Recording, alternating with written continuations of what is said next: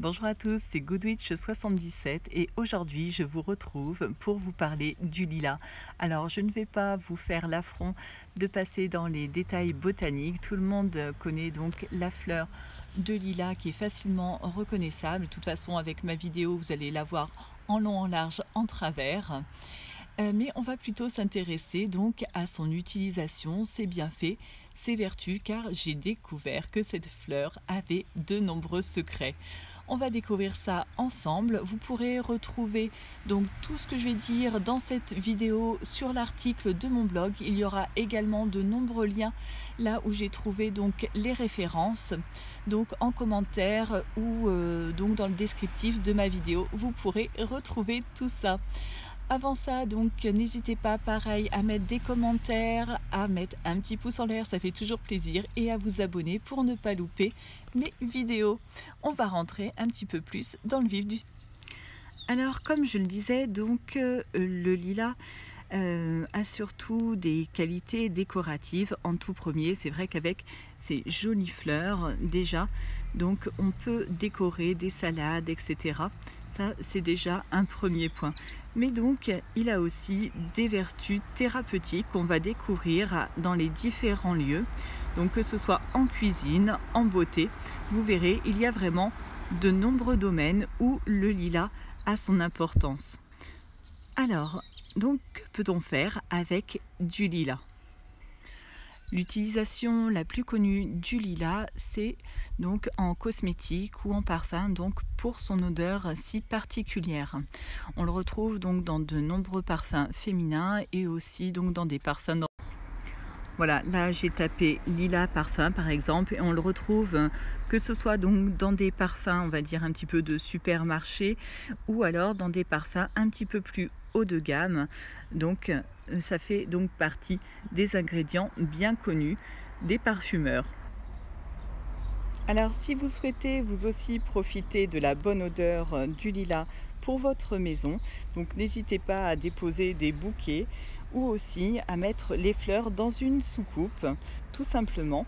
Attention tout de même à ne pas en abuser car l'odeur du lilas est quand même assez tenace et elle peut donc incommoder, voire même écœurer certaines personnes. Petite astuce pour en profiter plus longtemps, donc déjà il y a une façon de couper le lilas un petit peu plus particulière en écrasant donc sa tige qui permet de le conserver plus longtemps, mais aussi vous pouvez confectionner une eau de lilas pour la maison donc ou pour vous asperger, donc qui sera délicatement parfumée, ou aussi une huile, ça c'est possible. Et pour la maison, pour l'entretien de la maison, on peut aussi parfumer son vinaigre. Et ça, je pense que je vais faire le test, je vais essayer. Et si ça vous intéresse, je ferai une vidéo dessus sur la confection donc, de ce vinaigre de lilas pour voir un petit peu ce que ça donne. On peut également utiliser le lilas pour se soigner, donc en beauté naturelle, déjà donc en huile de massage, si vous avez une douleur liée à l'arthrose ou même une sciatique. Donc la recette est assez simple. J'ai fait une huile de pâquerette il y a peu de temps, vous pouvez voir ma vidéo. C'est un petit peu le même principe, donc on laisse tremper pendant un mois les fleurs. Et là on nous dit aussi des feuilles de lilas dans de l'huile. Ils préconisent de l'huile d'amande douce. On met le bocal au soleil et on filtre. Donc c'est vraiment très simple. Vous aurez donc la recette, comme je vous disais, donc dans le lien de mon blog. Il y a d'autres petites recettes donc cosmétiques. Pareil, je vous renvoie aussi donc au lien, car il y a vraiment des personnes qui sont très douées. Également, on va le voir tout de suite dans le domaine de la cuisine. Alors, saviez-vous que le lilas était comestible? Donc j'avoue que moi, c'est un petit peu ce qui m'a fait faire des recherches dessus. Je l'ai découvert un peu par hasard en voyant donc sur un forum quelqu'un qui buvait une eau de lilas et ça m'a donné vraiment envie. C'est pourquoi donc ça a attiré ma curiosité et j'ai fait quelques recherches. Donc seules les fleurs, donc ces petites fleurs là de lilas que je vous ai montré tout à l'heure en gros plan, sont comestibles. Bon alors on va être honnête, côté gustatif il y a certainement mieux, mais donc on l'utilise surtout pour ses qualités donc décoratives et pour ses vertus. Une petite mise en garde également, les fleurs du lilas sont astringentes, hein, c'est-à-dire qu'elles ont un goût assez amer, donc il convient de compenser par du sucre. C'est pour ça que dans les recettes que vous aurez avec du lilas, souvent on ajoute du sucre. Ça, c'est la petite mise en garde pour le lilas. Donc le lilas a des vertus en tant que plante médicinale. Elle serait analgésique et laxative, donc là il faut faire attention aussi. Elle agirait comme un anticoagulant et serait euphorisante et émolliente. Donc les recettes les plus courantes, alors on va faire une petite recherche sur internet, vous allez voir. Si vous tapez donc sur internet lilas comestible ou lilas recettes cuisine, vous trouverez surtout de la gelée. Voilà, donc là j'ai tapé lilas comestible, donc on trouve beaucoup de recettes donc pour faire de la gelée de lilas, des sirops, voilà, lilas le plus beau des sirops, des eaux détox, donc ça c'est ça moi qui m'avait intéressée. Et regardez, il y a même, alors je vais essayer de faire une personne qui a fait des glaces, des esquimaux avec des fleurs de lilas. C'est vraiment sublime, franchement. Il y a des artistes sur internet. Alors l'eau de lilas, c'est ce qui m'a donc amené moi à faire mes recherches. Donc pour la réaliser, je vous dis vite fait, il faut simplement donc mettre les fleurs de lilas dans 1 litre d'eau avec du citron et un peu de sucre, comme on l'a vu donc pour le côté amer. Donc cette recette donc serait relaxante et légèrement euphorisante. Elle réduirait l'hypertension et les rhumatismes, donc à boire avec modération du fait de son côté laxatif. Alors voilà, donc c'est vraiment moi tout ça qui m'intéresse sur le lilas et sur les plantes en général. Donc ce sont toutes ces vertus.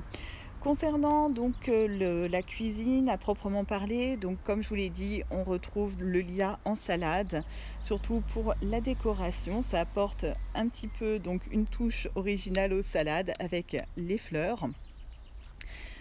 Au niveau donc du coup, comme je vous l'ai dit, il faut faire un petit peu attention. Donc aussi, donc le lilas, comme on l'a dit, est euphorisant. Donc ça c'est assez sympa. Qu'est-ce que je voulais dire? Il y a aussi donc le lilas qu'on peut utiliser en tisane. Donc pour faire une tisane de lilas, donc rien de plus simple. Il faut donc prendre une grappe de fleurs et la jeter dans de l'eau bouillante et laisser infuser. Là j'ai un petit doute concernant le fait de les utiliser fraîches, donc j'essaierai de faire d'autres recherches pour voir si on peut l'utiliser fraîche, car généralement les tisanes c'est plutôt sous forme sèche. Donc là j'essaierai de vous donner la précision en commentaire. Il y a énormément, comme je vous disais, donc de recettes. Je vous mettrai les liens.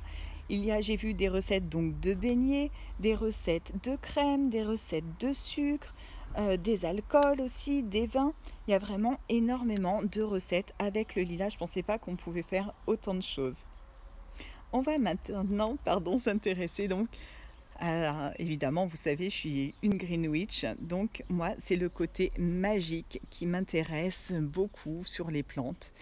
Et bon, ça je le savais déjà un petit peu, je connaissais un peu le lilas en magie. Le lilas a de nombreuses qualités.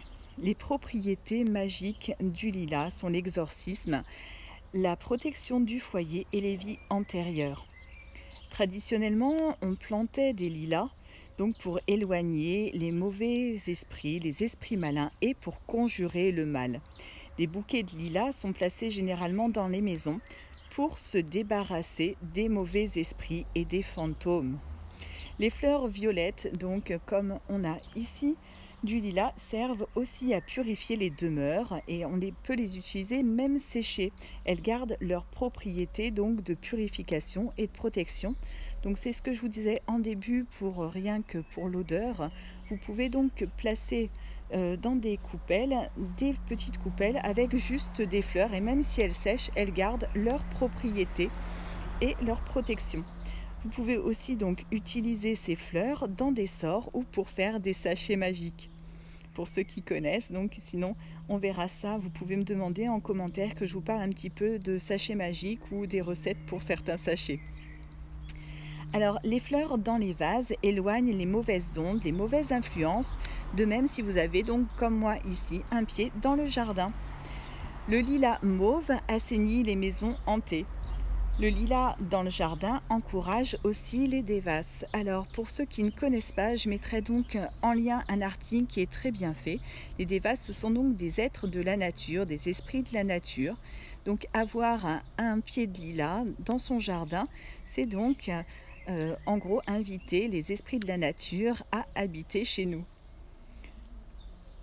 Donc la fleur de lilas blanc et la fleur du lilas mauve sont les fleurs de l'amour par excellence. Donc pour vos sorts d'amour également, vous pourrez les utiliser.